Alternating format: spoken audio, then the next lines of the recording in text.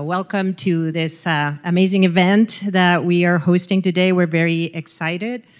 This is the keynote lecture presentation. It's a joint sponsored event between the IAWA Christine Fallon Prize and the AAD College DEI. There's a lot of letters. So this is part of the IAWA symposium that we host every year. If you don't know the IAWA, it's the International Archive of Women in Architecture.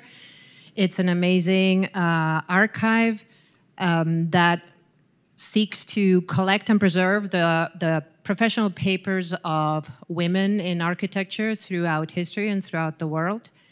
It's a very precious and unique archive. It's the only one of its type in the world, and it's here on campus. It's part of special collections in Newman Library. So if you haven't had the chance to visit it or see the work, just make sure you don't graduate without having ever visited the archive, because it's wonderful. This is a year of many transitions.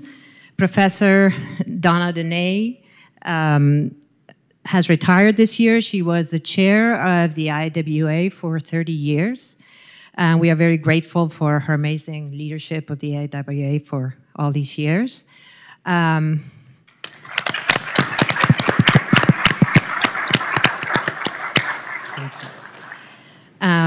Next year, 2025, marks the 40th anniversary of the IAWA, and we will be creating initiatives and organizing and hosting multiple events, so please stay tuned and participate. Come and participate and celebrate with us. To complete the symposium events today and tomorrow, well, today we have this presentation, this conversation. Tomorrow at 1:30 in the Architecture and Art Library in first floor Kogel, there's going to be a presentation by Rebecca Edmunds, and at 3 in the afternoon in the lobby in Kogel, I will be giving the gallery talk to talk about the exhibit that's in place there now, the 1x1 Argentina. But today we are delighted to host the recipient of the 2024 Christine Fallon Prize and learn about her awarded manuscript. The prize, the Christine Fallon Prize, is generally endowed by Christine Fallon, who is here with us today. Christine is a VT alumna. She's a long-term advisor of the IAWA and has worked in large firms in Chicago before starting her own practice. Within that context, she envisioned the prize, and the goal of this prize is to bring to light women architects practicing in large firms in the 20th century. In the second half of the 20th century. It's an important stratum within the broader mission of unredacting women from history. So I would like to introduce you first to Christine Fallon.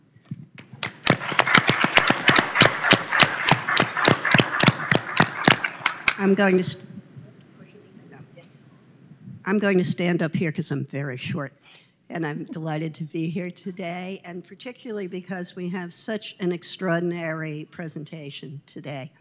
You know, my dear mentor and friend Milka Blitznikoff envisioned the IAWA in response to her question. She was teaching architectural history, and she went to the dean and said, "Why are there no women covered in our curriculum of architectural history?" And the dean said to her, "Well, there aren't any." You know, Milka goes, "Whoops," you know, wrong answer. And so she set out to prove him wrong very effectively. And so, you know, today's prize, and it's wonderful, really brings to light an extraordinary body of work by a brilliant woman architect. Not because she's a woman, but because she needs to be included in the history of architecture. And I want to really congratulate Rebecca Edmunds for this marvelous piece of work. Thank you very much. I also want to say thank you to everyone who submitted for the prize, and also for the jury who took the time to evaluate the submissions. So, thank you.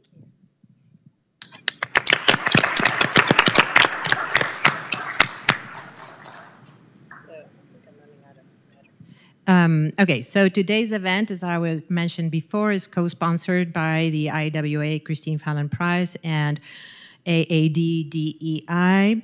And we're celebrating the second recipient of this prestigious prize, Rebecca Edmunds, who studied the long and prolific career of Allison Williams. So a brief introduction to Rebecca. She's a licensed architect, has devoted her career to helping architects internationally create professional narratives on design, leadership, and technical performance. She conducts research into evolving design issues for health and wellness, sustainability and resiliency, education, and urban development.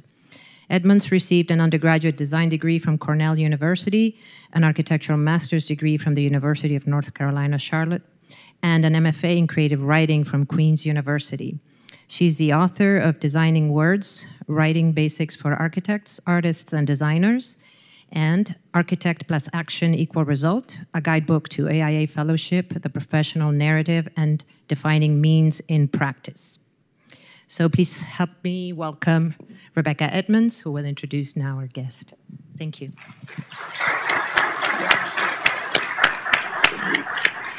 I'm going to stand for a minute, just a minute, because I don't usually read, but because this brilliant woman beside me, this person beside me, it's a lot to cover, so I had to write it down. But first, I just have to thank Donna Dene, who tapped me on the arm at an AI event in Washington, D.C., and said, "You should do this. You're a writer. You should submit for this prize."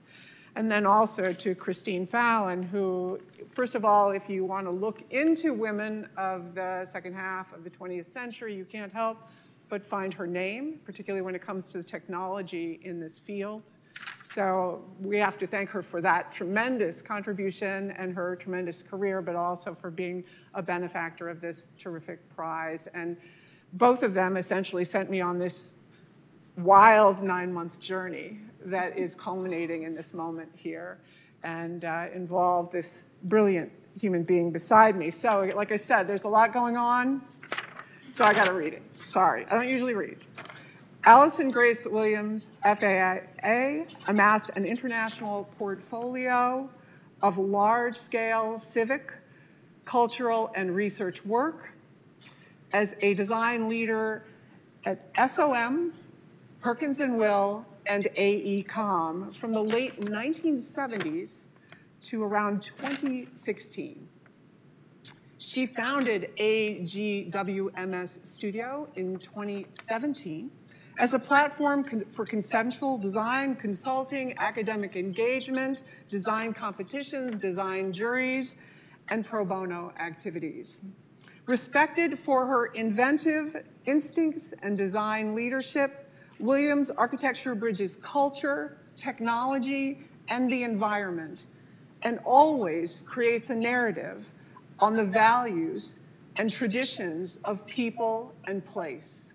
And she started doing this in 1970, right? Mid-1970s. She is an adjunct lecturer. Sorry, my dad was a broadcaster, so, you know, there's some animated. I try to not let you go to sleep. We've never presented before, by the way. She is an adjunct lecturer in architecture at Stanford University.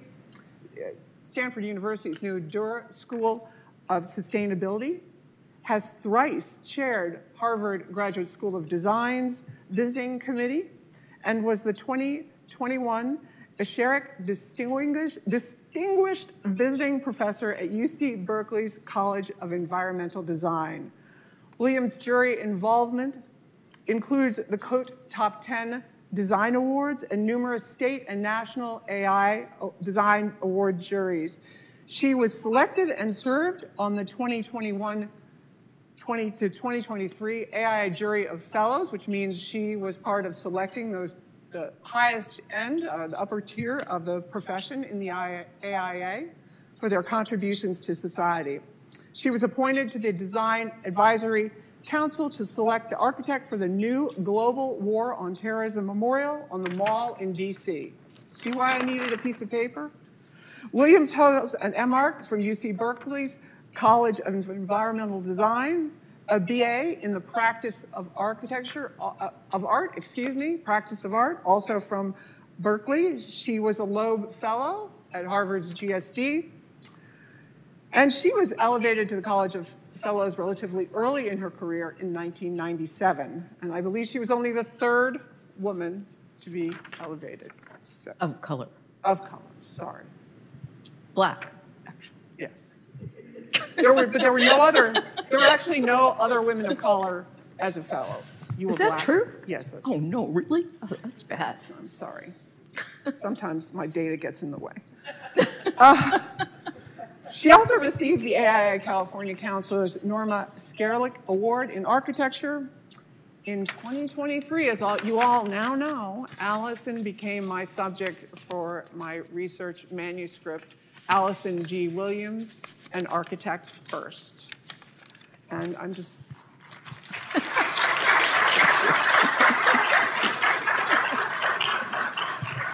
I'm making her laugh. I think that would be good. We've been involved for many months in very intense conversations. And yeah, I was just going to say, this is the moment that I get to thank Rebecca for choosing me. Because the interesting thing is, at this point in my career, so many of my peers who had the guts to go out and form their own firms like 40 years ago or more, you know, they're all trying to figure out, okay, what now? You know, they're trying to retire. Do they close the office? Do they, have they been on a path to identify the next layer of leadership, the next tier of leadership, so they can back off gracefully and only be involved in what they want to do? Or, you know, do they go like cold turkey, just done? And I don't know how you stop doing this. And for me, I stopped. And my friends started doing books to commemorate their careers. They call them vanity books, most of them. It's not a bad thing, but at a moment you just stop and you collect it, and it becomes the foundation or the finish line or whatever you want to call it, and there comes Rebecca. And who knew that she would, for me, kind of create that place where I finally feel satisfied that somebody has taken the thread and laced it all together, you know, in a way that, first of all, I didn't have to do it myself. It's not done through the lens of my own opinion of myself. She's been in corners of my drawers that nobody else has been, and I say that, you know, that we've had some funny, embarrassing, you know, come down to the reality of stuff. She shared a lot with me, but I think I shared more. And we're the research subject, right. So we're clear. But the really great thing is that I'm very proud of her for doing this. She's crafty and she's good at her craft. She's not only a good writer, but she's thread together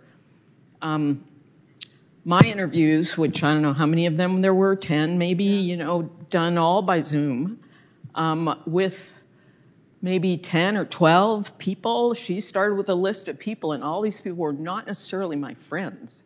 You know, they were people with whom I'd worked, where it had ended not so well, you know, people who I've always respected, but she interviewed them, and she found the sweet spot where she could extract what she needed. And then she wove these things together with my work and my conversations and, you know, things that she'd read, found online. And I haven't had the ability to read all the way through it yet. I maybe can read it for 20 minutes, and then it's just too much. But there's some good stuff there. And I feel like, for me, it's closure that satisfies that need to kind of, I never felt like I needed to let everybody know what I did, because I've lived kind of not in a spotlight, but just my own personal satisfaction of knowing that it exists somewhere. So I have to first tell you all how Allison and I met. I was actually the editor for a book that's called Managing Design, and it's with conversations with architects and others across the design and construction industry by Michael Lefevre.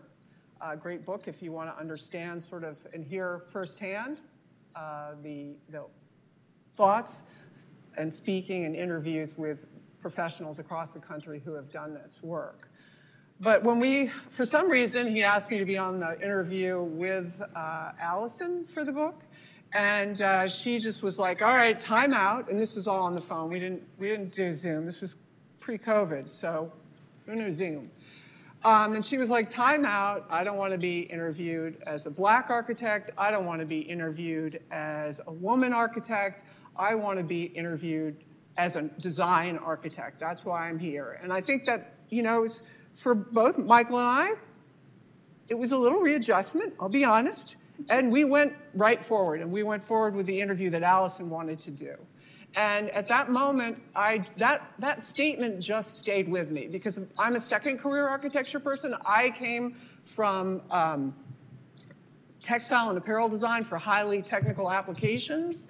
And in all that work that I did, I never thought of myself as a woman doing that work. So who was I to put that lens onto Allison and then the lens of race as well? So when Donna tapped me on the arm at this AIDC event and told me about Christine Fallon and the prize, there was only one name that came to mind, and that was Allison Williams. So I was and I sent her a message through LinkedIn. I didn't have her email. And, you know, it was weeks, and I thought, oh, she's not going to want to do this or whatever. And then I got this LinkedIn message back. I don't look at LinkedIn often. Let's talk. And so that has led us to here. So I think we're just going to talk through some parts of the book, some parts of her career that I learned about that I think would be really great to share with you all. I'm going to start a slideshow behind us. I'm going to just start it here. That's going to roll through her work. We'll be talking about some of this work and points in her career, but I'll stop the slide at one point so we can get into her new work. But all the work that we're talking about is just going to run past us. So we might stop it on a project here and there. So I'm just trusting that this will start the slideshow, right?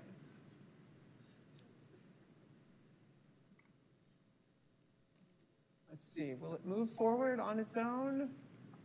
We're all in an experiment here. Yes, okay, great. So you began your professional career at MBT Associates in California, and you told me this great story about Gerald McHugh. I have to look because I can't remember anybody's first name or last name for that matter. You told me a great story, what it was like to be there, and about how that design studio worked. And I thought it would be really wonderful if you could share that story with this group. Yeah, I mean, Jerry McHugh went on to become the dean at Harvard in the late 70s. I graduated in 76. There was no work, but I was lucky enough to get a job at Jerry's office along with his partners. That firm had been as big as 140, and it shrunk down because of the recession. And as work started coming back in, it became very apparent that Jerry's attitude was about a level table. You know, you get a new commission, you invite everybody, no matter what their level is, and you talk about ideas. And everyone's kind of responsible, if they're in the room, to come up with an idea. And this was for the Chevron headquarters in Concord, California. And everybody did a scheme. It had an alphabetical letter attached to it. And after 45 minutes or so, everyone pins up their stuff, and we critique all the stuff, and there are 10 or however many things on the wall. And things got edited and edited and edited. And so finally, I think mine was Scheme J on the wall, was still on the wall, and ended up being the foundation of the scenario that became the partie for that project, which actually did get built. Now, it was probably a little idiot souvent stuff because I didn't really know what I was doing. But there was something about the armature that was clear and graphically legible and ordered. And finally, I learned how to make it a scheme. I don't think I would have known how to make it a scheme, but Jerry knew how to make it a scheme, and the people more senior than I knew how to make it a scheme. So I think a lot of what I learned in that 3.5 years that I was there, not only did I get my license, before I went to Skidmore, I already had my license. I learned how to work with other people, how to learn with other people. There was often a structural engineer in the room. You know, that whole notion about program and designing from the inside out was all part of, it was just there. And then going to Berkeley, which was very different than going to a lot of other Ivy League, I should say, different than going to Ivy League schools, because Berkeley was not that. And it was really a forerunner in performative design and social factors and things like that that were just laced in. They were not, for me, I didn't see them as separate things. They were laced into what you were supposed to be learning and listening to. So that was a great foundation for licensure. Well, and while you were in your graduate program, you applied for and got a fellowship at SOM. Right. So you were an intern there and got to know all these very now famous places. But while at MBT, you got tapped. Yeah. Someone called you from SOM. Yeah, and in my, I think, third year at MBT, I did get a call from Richard Foster at SOM. You might recognize some of these names, Christine. He had been there when I did my internship, and then he called me. He still knew where he could find me, and he said, we have an opening. It was hard to leave MBT, but it was the right thing for me to do. And I went there not thinking I'd be there for 18 years, but lo and behold, yeah. So the high-rise 88 Kearney, which was in the early slides that you saw, was the first design project you led at SOM. And it was also the first break from the modernist canons that were present, especially at SOM at that time. You want to tell the group a little bit about your approach to that project? Sure. I mean, it's always, as anyone who's worked in a big office, you got to be honest. You don't do anything by yourself. So I certainly had a team. It was Chuck Bassett, who for me was just everything, who was the partner in charge in the San Francisco office at the time. There were a lot of restrictions on what you could and couldn't build in downtown San Francisco, still are. This building sits on a corner in a historic district, and it became about how to mark a corner in a precinct. And certainly you could do a flat iron kind of thing, or you could do a turret. And the notion of doing a turret is particularly part of the San Francisco architectural Victorian style. And so it became all about the fascination with designing this dowel on a 23-story building, that when you stand in the turret, you can actually look out of the window and see the face of the building beyond. And it faces west and north and south, actually, technically, and it's protected. Nothing's going to get built to block those views because it overlooks a historic area. And in the design of it, it became all about shade and shadow, and I was just fascinated. They're like 4 inches of relief in the wall from the outermost surface to the back surface, and it's in precast concrete panels with inlaid ceramic tile. And that's also kind of a historic terracotta in San Francisco is normal in that historic district. I remember going to the Heathware factory, if you've ever heard of Heathware dishes. I went to the Heathware factory, and those blue tiles are Heath tiles on there. I've had people say it, and I still do feel a little annoyed when people say it feels very feminine. Yeah. And in fact, it is. Round things on it. It's round, but it's also lacy. It's kind of when the sun hits it and it's white. It just comes alive. So I feel myself in that project, and it was the first that I'd say I certainly worked with other talented people, but it finally became mine to shepherd and learn from. So a lot of the buildings that you did in your career were kind of firsts in a lot of ways. And the Library of Virginia had been won by SOM DC, their office, and Craig Hartman, who had been if I got that right, I was missing. One of my interviewees has an H-A-R, two of them have H-A-R in their last names, so I get a little confused. But anyway, it came from SOM's DC office with him, and he was moved to San Francisco when DC was closed. And the Library of Virginia was actually the first very important project. He had to bring it with him, but they made him interview again because the building was like, his office was 90 minutes away and suddenly 3,000 miles away. So he had to re-interview it, and he selected Allison to work with him on that project. And it was considered a very important project at SOM at that time because they had done, most of their work was this corporate headquarters type, an office tower type of building. They were not known for cultural project. So you want to talk a little bit about your contributions, because he really spoke strongly about Allison making a tremendous difference on that project. Well, this is what's interesting about these interviews, because I don't think Craig ever said that to me.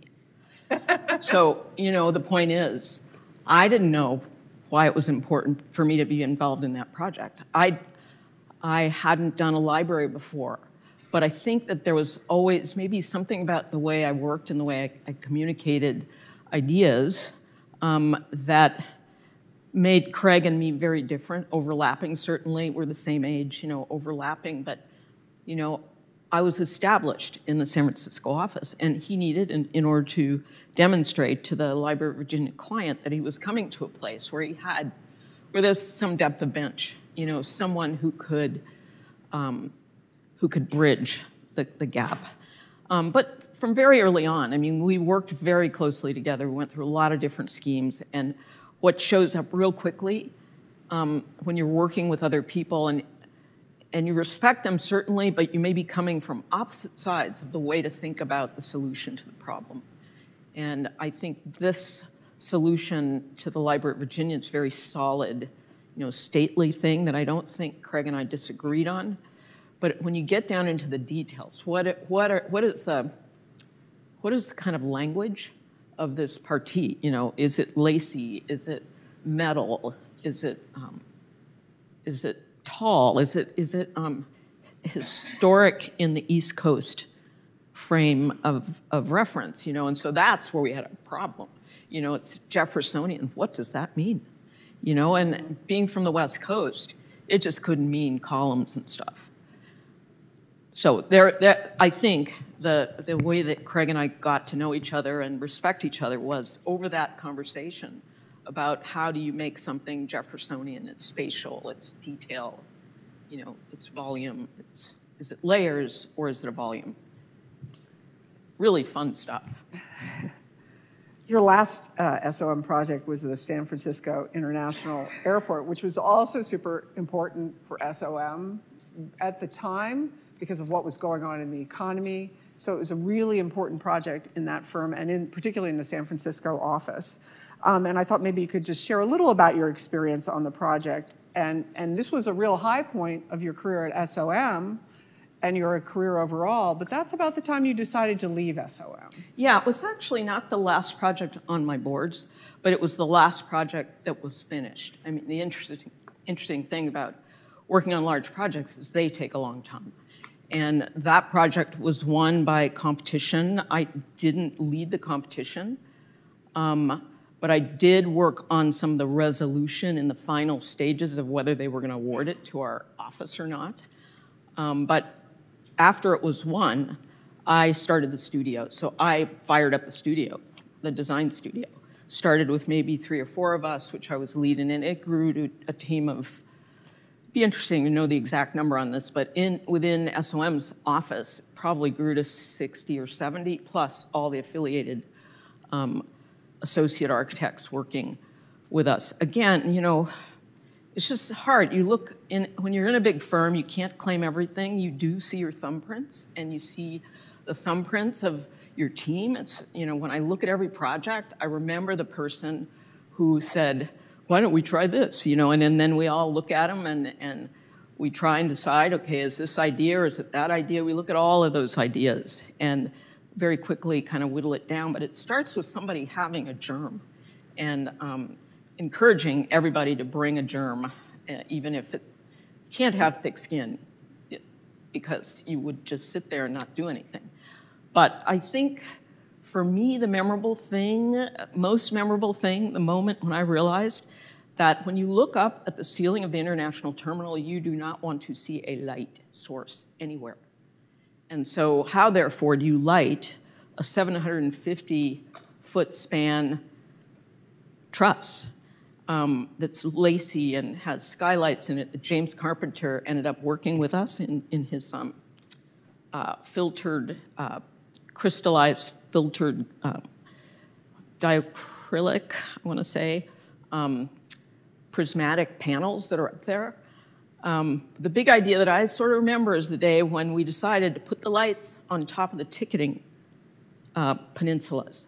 So on top of each and every one of the ticketing peninsulas, there are 360 fluorescent lights. They may be LED by now, but they're fluorescent lights, so you don't ever see them.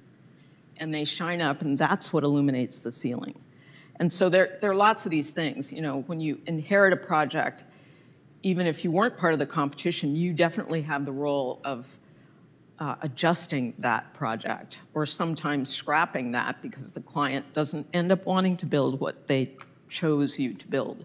What maybe they were doing was choosing the firm, and they're looking for that kind of leadership brought into the best design of the project. And you know, I'm looking back there at my old dear friend, Catherine Clark Albright, who was there with me in the room.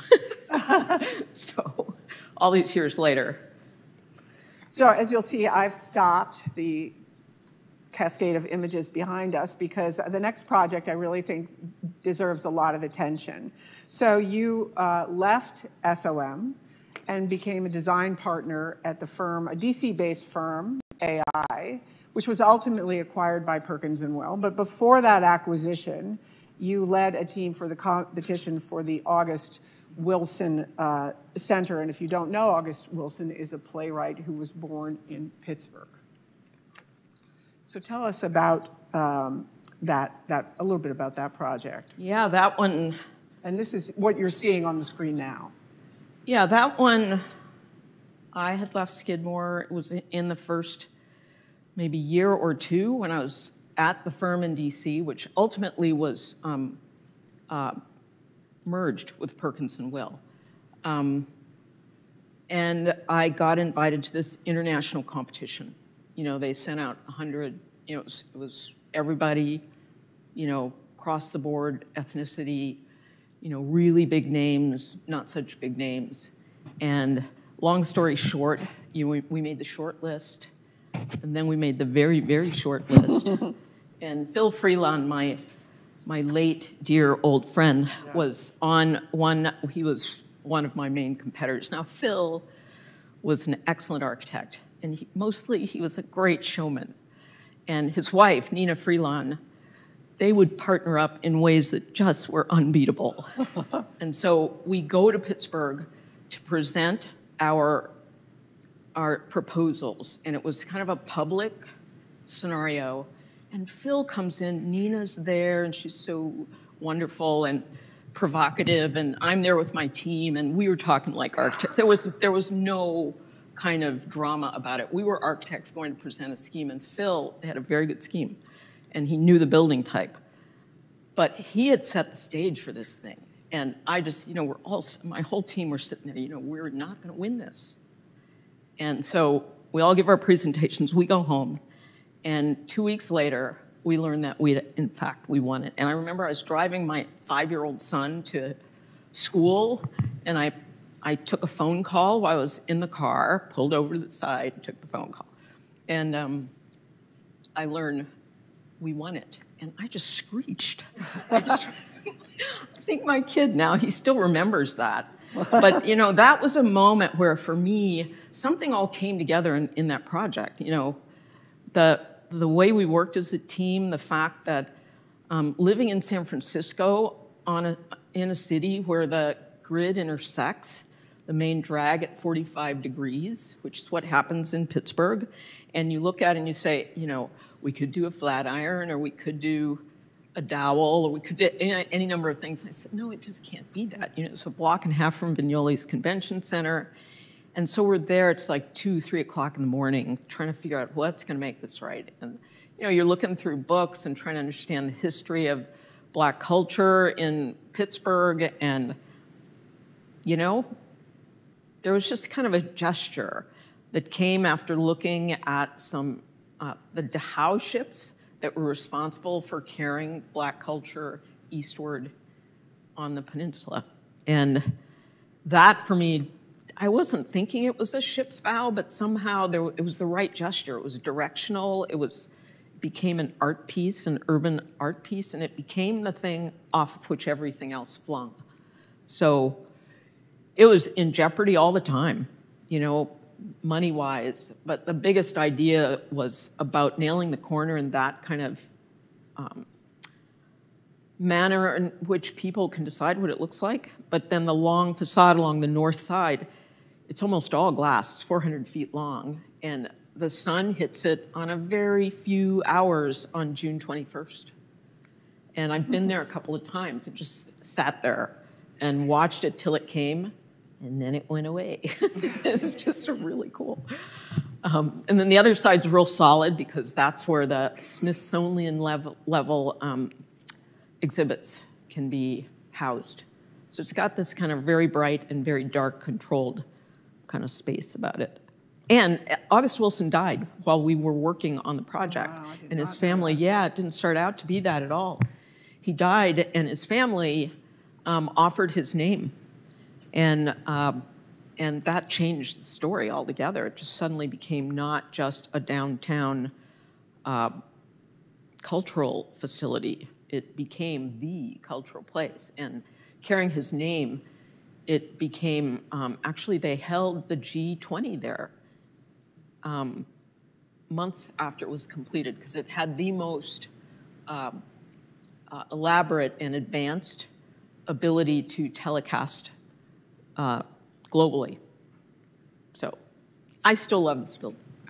I go there now and then. And again, I'm sorry for being so manipulative of the slides, but I think it's really important to see the building while she's talking about it. This is a postcard. I found it online. Somebody took that and made it a postcard. So now you're at Perkins and Will. No, I'm not. Oh, Yeah. that's right. We're in our story. I'm not at Perkins and Will. So, right, remember creative writing, I'm a writer. Yeah. I'm not just an architect, play a writer sometimes. So there was another project that you did that I learned about through you, which was Create Singapore at Perkins and Will. And this was, of course, in Singapore. And this project is unique because it was one of the first, or the first, vertical lab, right? Lab buildings are usually these long, flat, 3-4-story, maybe, buildings. And Create Singapore is a tower. So I think it's really a great project to talk about this project, because it certainly was important for Phil Harrison, who's the CEO of Perkins Will, still talking about it. Well, that's good. I mean, it's across the street from the University of Singapore main campus. The big idea was to jump the freeway and to continue the research aspect of what was going on. If I back up just for a minute, my firm AI merged with Perkins and Will, and the first thing that we did was acquire MBT. And along with MBT came this wealth of laboratory knowledge. And together we just had this really, really cool team of good architects who knew labs. And together we won this building in a competition. And I wouldn't say that there hadn't been a thought that there could be a high-rise lab.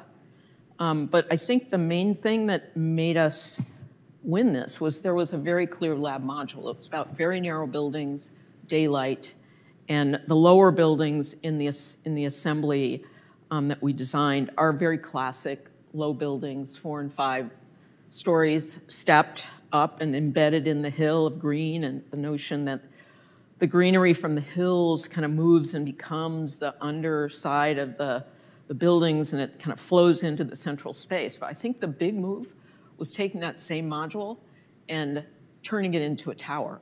Basically saying that the tower is really 3 of these bars that are kind of shifted past each other.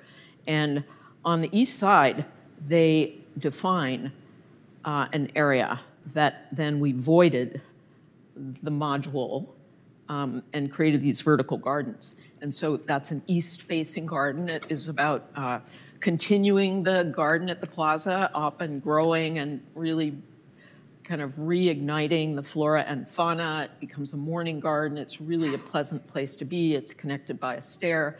I really think that's the thing that made it, you know, we didn't change the performance requirements. Very, very flexible space, daylit. Core is out of the way, so there's nothing stopping the modules, for the entire length of the bar.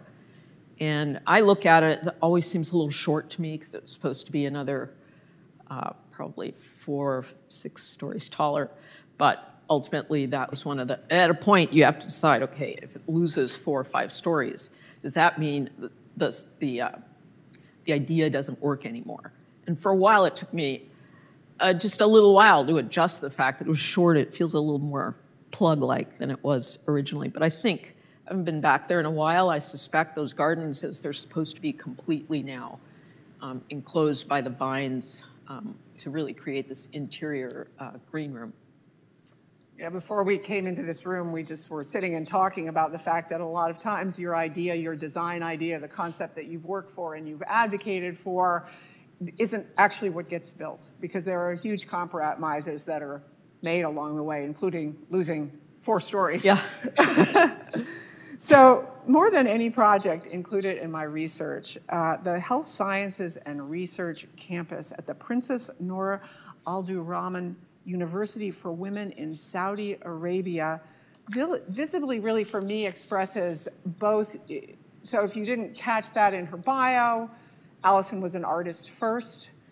You've seen some of her sketches in this, and it's a very important part of how you express yourself as a designer, this ability to draw, this ability to express ideas with drawing. And you really see this in this building, that combination that you have of art and the expression of art and architecture. Yeah, so every building starts with a sketch. This is a sketch I remember making, sitting around a table with a client.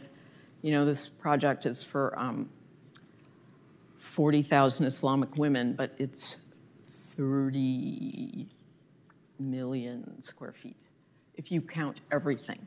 And so the piece for which I was responsible, pretty much what's on the screen now, really was it's the medical health sciences, nursing, dental, optometry, medical schools, which were just for women.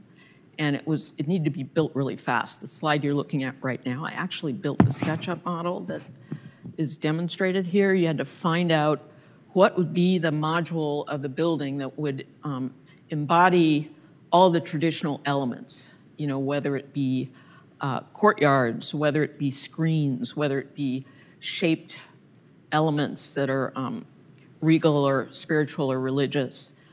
It became that module, which could be flipped, rotated, and repeated. This is one of those courtyards, trying to figure out how that courtyard could truly function to be properly shaded, and in fact, ultimately to expand its usable times of the year by 3 to 4 months. We invented the screen. And going on at the same time this was going on were other campuses led by other teams, and actually Sharon's husband was on my team at Skidmore. I didn't know that till recently, but this became all about how to articulate in an artful way, how to let light into space. So this is the library. If you back up one, I'm not sure you can. Yeah, so that pixelated thing is the outside of the wall, is the second skin outside of this library space, which happens at each one of those modules, and it just kind of shimmers at night. And then there's another major screen element, which is on the breezeway there, which looks like this, which is a series of modules that are roughly 4 feet square. This is my thumbprint here. I see it every time, and just doodling, doodling, doodling. What could you come up with that would be easily reproduced, that could be flipped and connected, but importantly in this case, in a square module, either you fill in the corners, you fill in half the corners, or you fill in none of the corners. And that increases the density, it increases the privacy, it increases the shade value. And we began to look at that and use it. It came about in search, we were in search of, because it is a university for women, and so much of the Islamic kind of geometry is very orthogonal, diagonal, very rigid and square, and seeking something that would satisfy that desire of the laciness and all. I had a young man who happened to be from Egypt on my team, and at one moment I'm like doing this. I'm kind of a SketchUp queen, and I think my team always appreciated that. So I'm like working on this, and he looked over my shoulder. He says, "Now that looks Islamic." And he said, "And it looks like it's for women." And I just wanted to kiss him, you know. It was like, okay, I must be doing something right here, but we just used it, and we used it. And what was ultimately the bottom line was this thing, this campus is huge. It's not like any of the other schools within the campus. Materials are humble, they're all local, but it's really, for me, all about the quality of shade and shadow and pattern that are elevated by this pattern, by these patterns that kind of move on to these humble materials. So, another project from Perkins and Will is the Calexico port of entry along the U.S.-Mexico border. This was a GSA, a General Services Administration Design Excellence project. And this was really one where you articulated the middle ground between the U.S. and Mexico on that border condition really well. And we were talking, it's not exactly built the way it was intended, because these projects take forever. But I thought maybe you wanted to share a little about that one. It was a huge, huge complex, right? Yeah, I think that along the border, the site was 3,000 linear feet along the border. And Mexicality, Mexico, has, at the time, over 1 million people. And Calexico, California, has 25. And so you can see it in all those aerial diagrams. But to win the project, we had to convince them that we understood what it meant to build in the desert. So, you know, cows are in the desert, you know, how to create shade and air movement. You know, the cliff dwellers figured out how to do it. It's really about positioning the overhang in a way that you leverage the sun and the shade. And it had to be about, for us, this pavilion building in the lower right-hand corner is kind of the icon to people coming through from the left, passing under this pavilion, which is glazed in, looking northward out into the town of Calexico, digging a deep hole on the north side so that the building embedded is shaded, and it becomes part of the city. Now, unfortunately, it's not going to look anything like this. I was telling Rebecca that I learned recently that GSA, in order to get it built, has gone design build, and lots of money taken out of it, a lot of things butchered by people who just never understood what the overall big ideas were. So I'm just going to be happy from here on in, knowing that it won a PA award, and it'll live in my mind that way. But this piece might get built. This one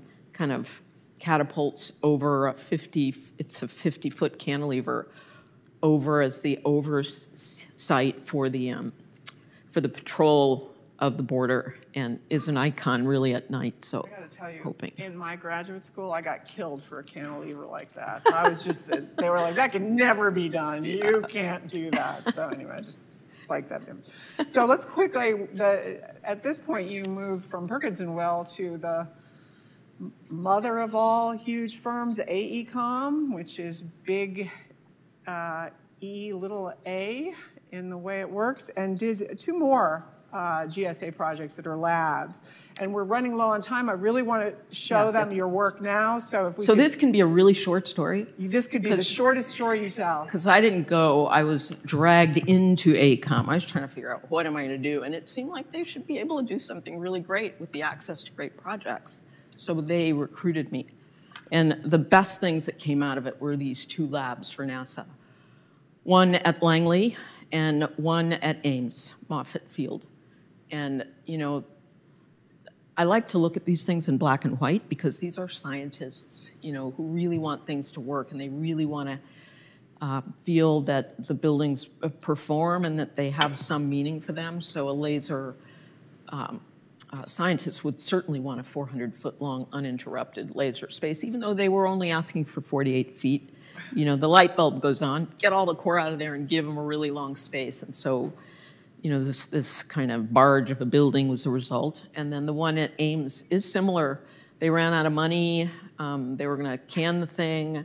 The circulation was costing them money, but it's in California. You don't need to circulate in enclosed conditioned spaces. So I pulled the circulation path away from the labs and made this whole interactive space that became a civic gesture. And, you know, so when I look back on those 3.5 years, they weren't lost. I mean, this is the Ames campus, all these wind tunnels. It's an amazing place.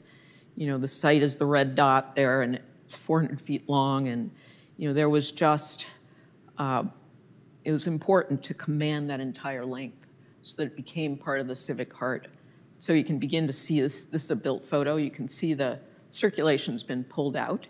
So one of the exits from the lab is onto that breezeway, and at the lower levels, it's out onto the terrace, and then the bridge just kind of goes across there and encloses or defines an open space that gets used, you know, all the time, and a very lacy kind of what's it called? Airy. What's it called? I'm forgetting my words. Yeah, well, it's airy, but it's also like a brise soleil over the entire space. Anyway, so done. Very good, thank you.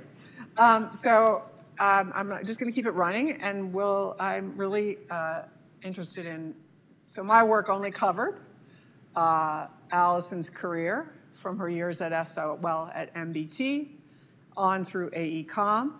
But it's really interesting to talk about what you are doing now. Yeah. So, you know, when you're in a firm and or when you're practicing, you know, at least for me, it meant everything starts with a sketch. So you're going to draw and you're going to draw and you're going to redraw. You're going to just keep looking for where the inspiration is going to come from. When I left big practice and my husband died 7.5 years ago, I was kind of pretty destroyed. And I knew I needed to still practice. I decided I wanted to protect myself, so it was like an umbrella that with just me under it. And I slowly dragged things back under there with me and felt protected, and became a place to do all the things I'm doing. But one of the first things I did was to see what would happen if I just started drawing, started looking at what I saw when I'm not drawing an idea for a building. And so, I mean, we've all seen images like this, you know, where the trees kind of are fringes along the crest of a hill. And for me, it's still very architectural, but it's very much about blocks of contrasting black and white and overlays of color, a la Aaron Douglas, a la Richard Motherwell, you know, Robert Motherwell, you know, things like that. So I'm still very inspired by that. My undergraduate degree was in printmaking. You know, this was my kitchen after raising 2 sons, in a kitchen where having everything exposed so you could see if there were any, you know, kind of popcorn left or something. But one day that 100-year-old kitchen just needed to go, and so I decided I was going to redo it myself.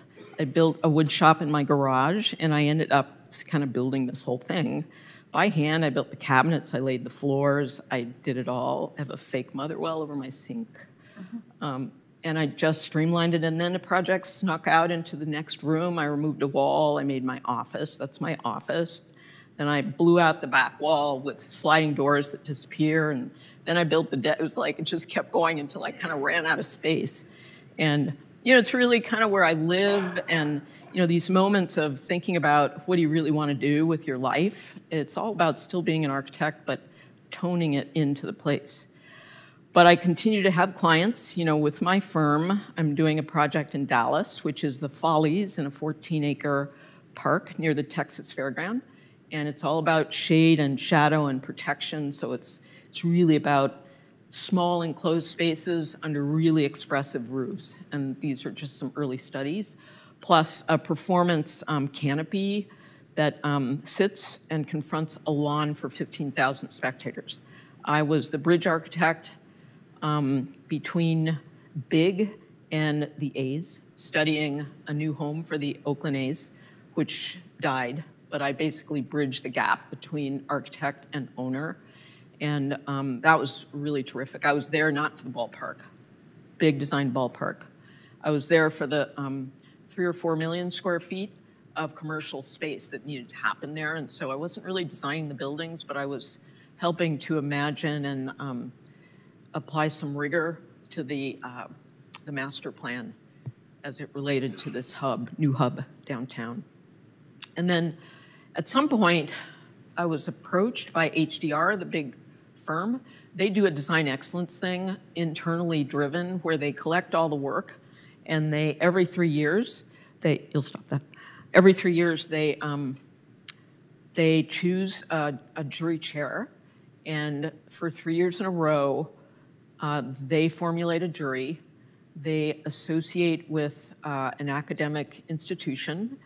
The first one was in LA somewhere, and I'm sorry, I don't remember their name, but that was definitely on Zoom, where all the work came, in a formatted arrangement, critiqued by the jury, made up of some well-known people and some well-known editors and writers.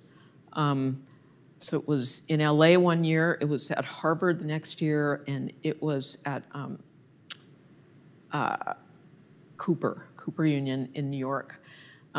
Aaron Betsky, you saw him in the picture there. He was on the jury at Harvard.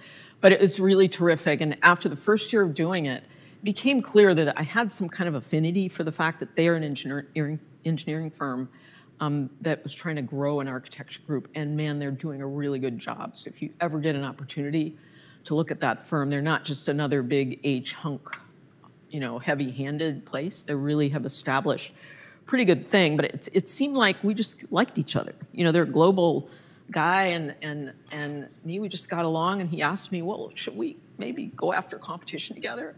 So we did, and we won it. I can't talk about it, but I was told I could use a few of the slides. We're at the beginning of schematics now.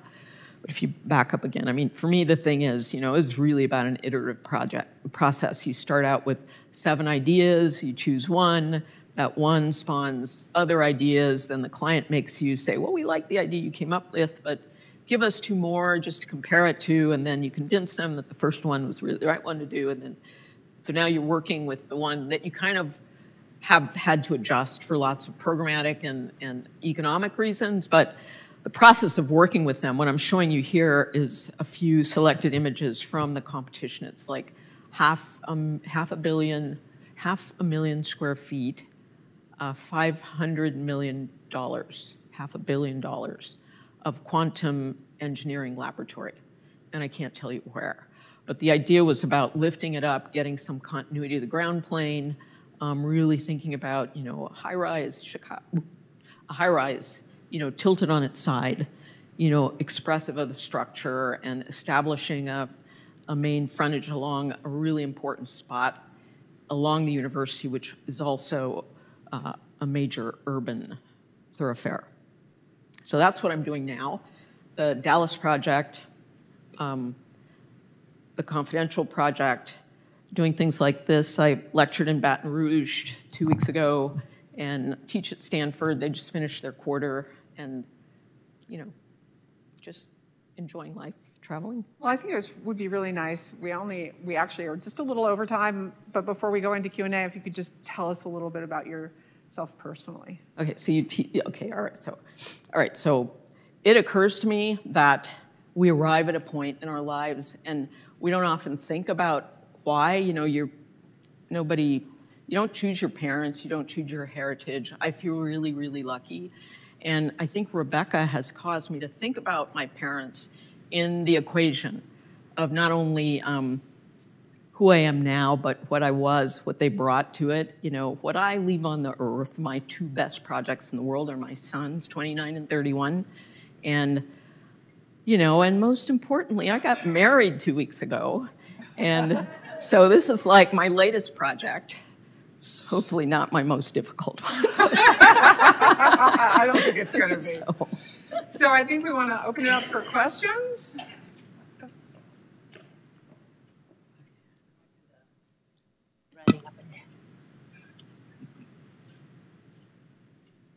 Questions?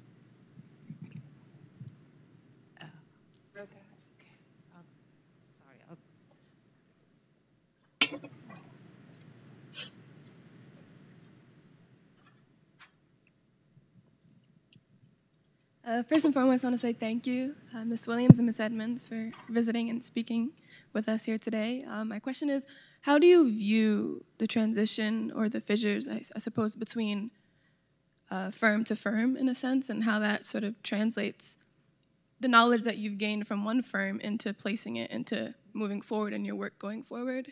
I suppose a follow-up question to that is, which transition was the most difficult, or in terms of your personal ideals and how you might have to change or adopt something new? Well, I think it's true you take it with you. So, I mean, when you're in a place, you're there to learn everything that you can. I think there's subtext, though. I mean, I would have been very happy if Skidmore, Owings & Merrill had decided that they wanted me to be a design partner. They couldn't get there. It's not like they said they couldn't get there, but their actions were suggesting that they couldn't. And, and so I was 45 years old, and I didn't really want to leave. I had some concern about what would happen if I left, but I just knew that the part of me that was about leadership, not control, but leadership, and wanting to make sure that I wasn't working in somebody else's box who had already decided that I didn't belong there. I mean, it was the only female, we're not even talking about race, the only female associate partner in design. And I don't think it's much better now. It just occurred to me that you have to take your stuff and move it forward. So you have to know who you are, and you have to know what you're good at. You have to know what your weaknesses are. You need to know who to collect around you. And you look for opportunities where you believe you have something to offer. And I think that the hardest thing, particularly for women maybe, is stepping into a place where they need you there because you're a woman. I mean, I avoid those things like the plague.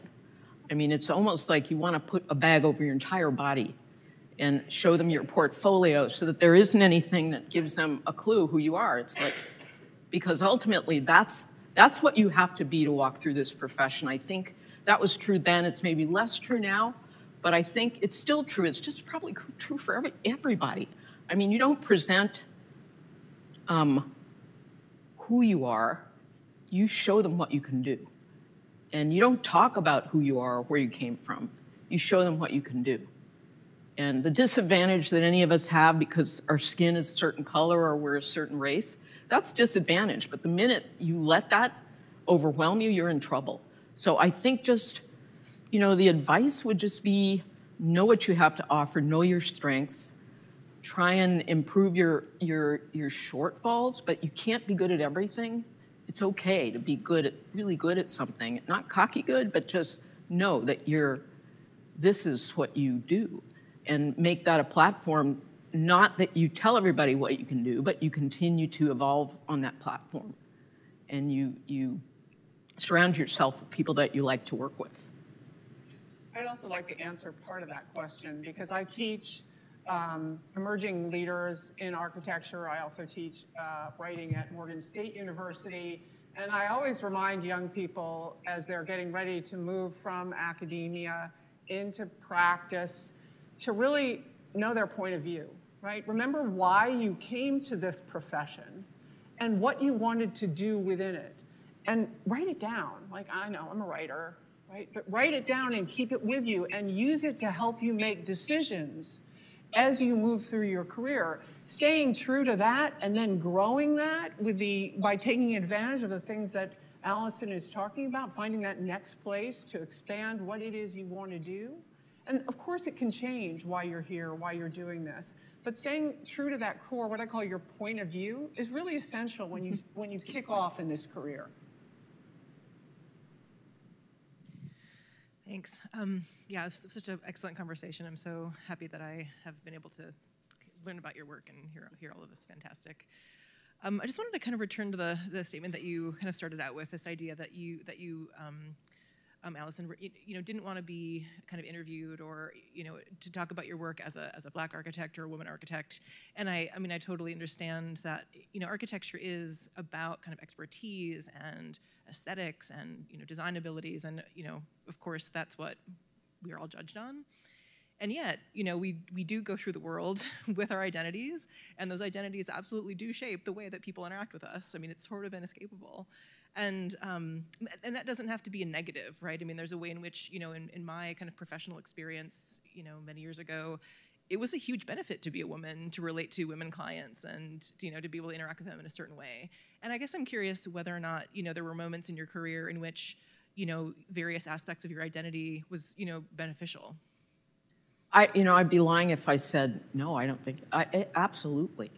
I just feel like I'm glad I had what it took to make good on whatever kind of false assumption or kind of partial assumption. Like, certainly I know I was in the room sometimes, and you always wonder, am I in this room because they need me in this room? But you can't, even now, today, I actually, if someone calls me and in the first 2 sentences, if they say anything about needing to partner with a Black architect, it's like, it's over. It's over, and also don't invite me to come speak in the month of February. Just don't, invite me some other month, But yeah, it's fair to say that certain opportunities come to you because of the way that you are identified. I think that there's good in that and there's bad in that. There's what you do with the opportunity when you're in that room. And if you use that identity as a crutch and you don't take it as just an amazing opportunity that you're going to work yourself on top of and climb above and then take it and move on, then you've done yourself a disservice. But I think that kind of contradicts with what I just said about avoiding certain projects, but I think I'm past that point. I guess this advice would be to someone in the early parts of their career where just about everything should be seen as a good opportunity. It's how you take it and how you embellish it and how you show yourself. That you can do so much more than you ever believed you could. Like in doing my kitchen at home, I'd never done anything smaller than 45,000 square feet. I'd never drawn a cabinet, so everything's good. Yeah, and this isn't the first person, like in history in sort of doing this research. I went all the way back to the first woman architect licensed in New York State, Louise Bethune, right? And she had that, here we are in the late 1800s, and she had that same attitude.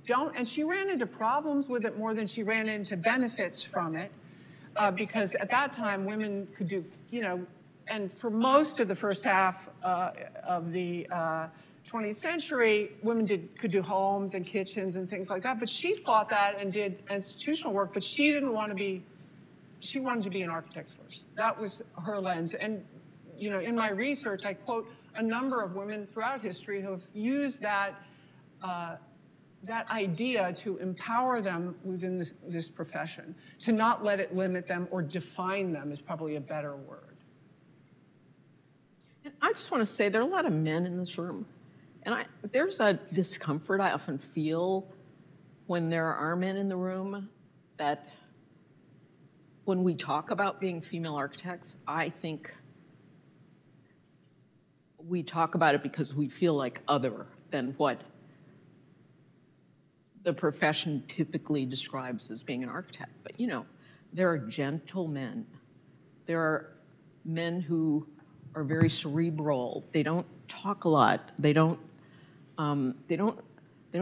portray these giant egos. And I think in a big firm setting, it can be just about as problematic for them. Yeah. If we're talking about a firm setting, it can be just about as problematic for them as it can for someone who clearly identifies as being other, of another race, another gender. And so, I think a lot of the value in you guys being in the room is not just to hear this kind of conversation. It's also that I think the advice that I offer actually often, and the people that I know I've brought mentorship to, they're not all women. So, important. I will tell you quickly that if I play around with whatever I can get my hands on, but if you plug architect into any image generating, AI image generator, they're going to pop up with a guy. It is pretty fascinating. And you can put in diversity and the guy will get older or the guy will get younger. It's pretty fascinating. So there's an algorithm out there that needs to be a little changed. That's funny. Thank you for your lecture. My question is regarding the making of an architect. I'd like to know, for both of you, please, who has been your inspiration among the old masters and your contemporaries? You go first. I think really the only, it's easier for me to tell you who kind of grated on me. Like the writings of Stephen Hall have just absolutely almost driven me insane. But I would say Luis Barragan, to me, was really the most inspiring architect. I visited many of his projects in Mexico. And his ability to stop you in the moment and make you be in that place that he created. And you are nowhere else but in that place. And being in that place is wonderful. And to me, that is the essence of what we as architects can do, is to be able to come together, to bring together everything that we are forced to know in this profession, which is a lot, right? Everybody's a lot. And be able to come together and create a space where in that moment, that person is truly there. So that's my answer. Okay, Louis Kahn, Scarpa, Corbusier. I think about them all the time when I'm working. But, I also, my father was not an architect. He built our house in Cleveland, but I have 3 sisters, and I was the one who ended up getting the genes from him. That is, you build it, you draw it, you hammer it, you break it, you put it back together, you break it again. These kind of things. It's about making, it's about constantly using your hands to create or recreate stuff. And so I'd have to say my dad was huge. And I never felt like there was any reason why I couldn't do just about anything I wanted to do, gender not specific. So. And I think one thing to be important, one thing also I discovered in this research is that people who inspire you in architecture don't need to be architects. Yeah. You can look, your father, other people in your world, other people you encounter, other things that inspire you. It doesn't have to come from architecture, and often it's better if it doesn't come from architecture.